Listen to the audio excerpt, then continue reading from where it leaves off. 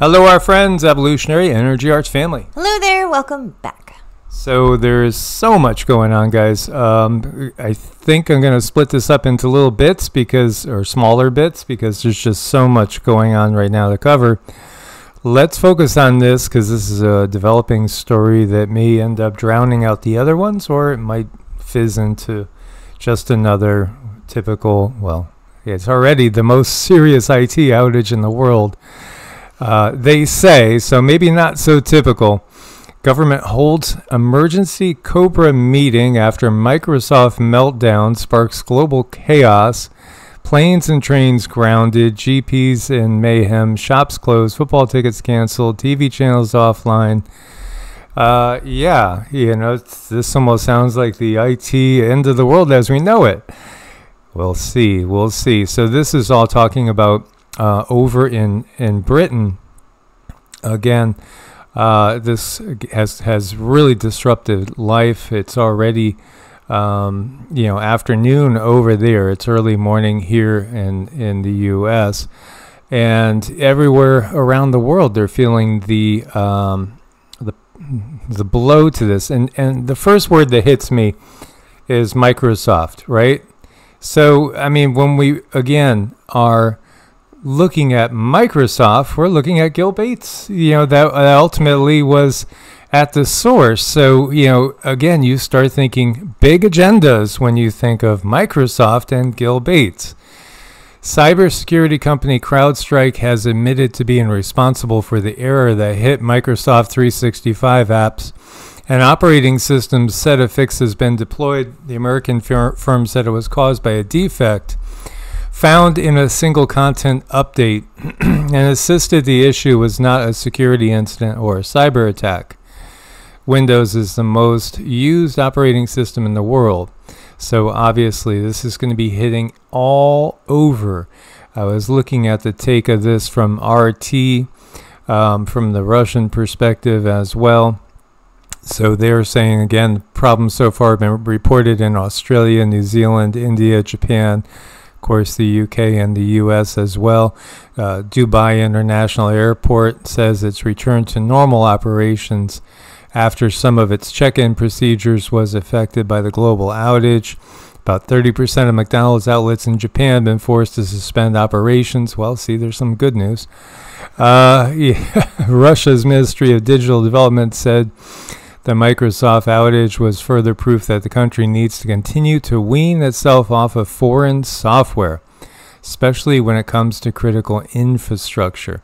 Kremlin's IT systems have not been affected by the Microsoft outage. Flight and railway authorities in Russia also confirmed their operations continue unimpeded. Israel's health ministry said a widespread worldwide malfunction in computer servers has affected its hospitals and other service. So you could see how the split is. And, BRICS is benefiting in many ways right now from all the chaos in the West.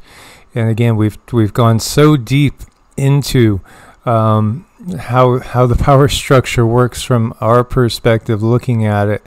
So if you're flying today, American Airlines, United, Delta, they've implemented a global ground stop on all flights due to the current significant Microsoft outage that is occurring. And as you see, everywhere, Peter from Sweden's talking about, everybody's talking about this. So it is curious too, because, as we know, everything always gets game played, role played. They talk about these things that could happen. And this is, Klaus saying, look, this is going to happen. It's going to happen. And everything's going to come to a complete stop. Now, we personally have had multiple power outages in the last several days. Very disruptive. Each time it was right when I was uploading a video. Yeah. And so it's like, wow, that's interesting. Right when I'm uploading, boom, the power goes out. And, thankfully it wasn't for too long a period of time. But yeah, our inside of our house rapidly into the 90s. And I think about people that, maybe I can't say I'm not old anymore, chronologically, but I feel like I could handle things from a physical standpoint better than a lot of people with compromised systems. And yeah, if we do end up with major power outages, which we do follow the Polish psychic, we're going to have an update from him too.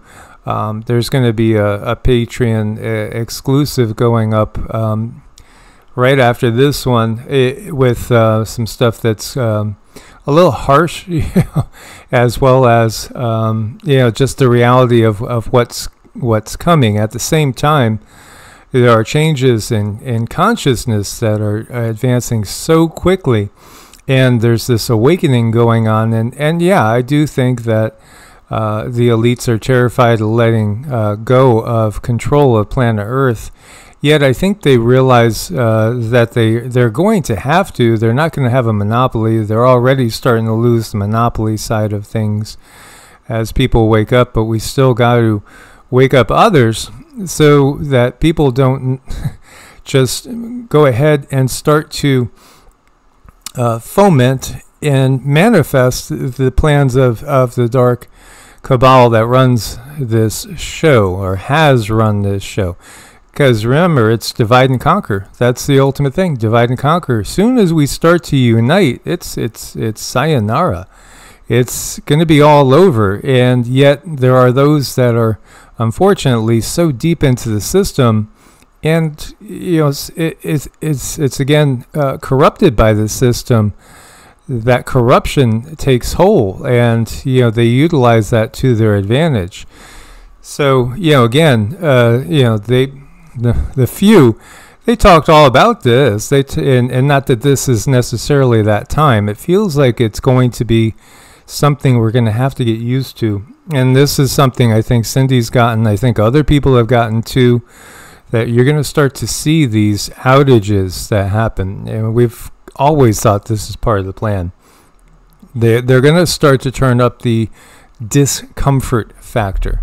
Mm-hmm. Well, I've always kind of seen a bumpy landing, to a world changed. And through that bumpy landing, I think that's where the controllers will lose control, because this is where people are going to find out how resourceful they really are. They're going to figure out, wow, I can do this, and I can accomplish this, and I don't need the system. But we need to reach people where they're at. So it's not about not covering the news. It's more about hollering to a crowd of people saying, hey guys, there's something, come check this out over here. We can do something different. We don't have to do it that way. We can do it a different way. And that's what we're trying to do. There was Event 201 that happened back in October of 2019, right before the Plague Upon the Land came out. And now there's also another similar event that's going to be taking place this October. So we see the patterns. It's beyond obvious for a lot of people right now what's going on. Lots of people taking note of everything that was going on, obviously, with the whole 45 situation, and we'll get into more details on that as well. This is really go time to say the least. We're in the second half of 2024, and we remember those narratives and forecasts. I still have this forecast sitting right here. It's archived from the DEA GEL people that we feel was a threat from the system to everybody that's not in the system, of what they would do if they don't get their way. But humanity is waking up, and we do have assistance from other beings that have technology that, again, makes the control system quiver. As you see, this is a big outage. A lot more going on. Just wanted to let you guys know about this situation. We're going to put this one up on Evolutionary, and then we're going to have a Patreon exclusive. Again, we feel like we need to give back to those that are supporting us, because they literally are supporting us.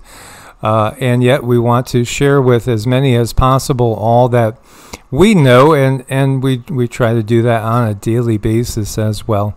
But while we're still in this system, it still takes, unfortunately, it still takes that thing which the power structure covets and creates out of thin air to keep things going. So again, guys, thanks for being part of this family. Be as prepared as you can be. I think absolutely this, the second part of 2024 is probably going to be in many ways the most exciting roller coaster ride you've ever been on. Oh, and by the way, somebody said they figured out what happened with this outage. It was just this little guy. That was it. He's a smart one. He's a good one. These guys are adorable. Indeed, I want to. Okay, we can work on that. Source bless and namaste. Namaste.